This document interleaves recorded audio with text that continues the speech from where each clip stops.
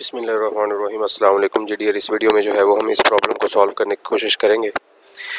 जी हमारे पास ये एरर आ चुका है। इसमें वो कह रहा है कि हमें जो है वो please tell who you are run Git config global user. तो यहाँ से हम जो है वो गिट हब में हमारा जो यूज़र है वो रजिस्टर नहीं हुआ, इसको हम रजिस्टर करते हैं।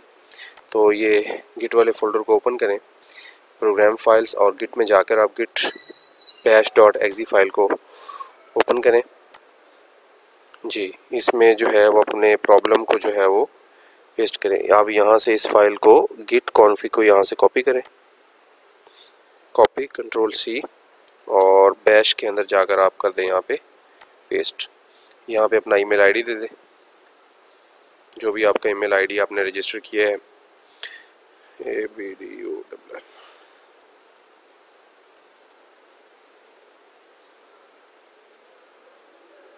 जी ईमेल आईडी देने के बाद इसको एंटर प्रेस करें, और उसके बाद आपने जो है वो ये अपना गिट कॉन्फिग जो है वो यूज़र नेम प्रोवाइड करना है। यहाँ से इसको कॉपी, यूज़र नेम प्रोवाइड करें यहाँ पे और यहाँ पेस्ट करें, और इसके अंदर आप अपना जो यूज़र नेम आपने लिखा हुआ है वो इसमें पेस्ट करें।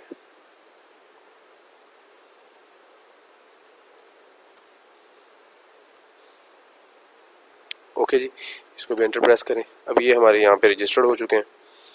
इसके बाद हमें क्या करना है, अब वापस आना है, वापस आकर इसको दोबारा से शेयर करना है। VCS इंपोर्ट, इसको ठीक है जी, इसको बेशक नीचे रहने दें। अब यहाँ पे VCS share project on GitHub, remote is already on, share anyway. तो यहाँ पे हम इसका नाम चेंज कर देते हैं।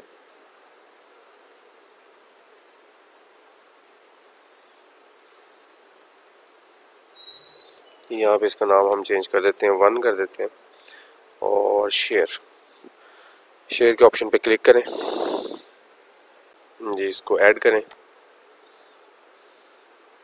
और होपफुली जो है ये अपलोड हो जाएगा। जी हमसे यूज़र नेम और ईमेल आईडी मांगेंगे। यहाँ पे हम इसे ईमेल आईडी प्रोवाइड करें,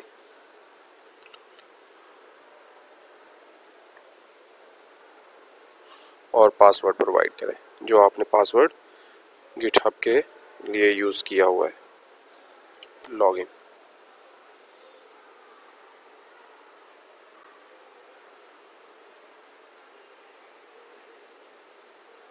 और उम्मीद है आपके पास ये जो है पुशिंग टू गिटहब पे प्रोजेक्ट आपका सेंड हो जाएगा।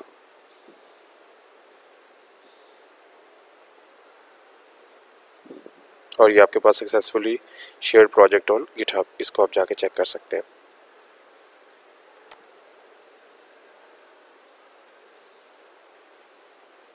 Yes, this is wonderful.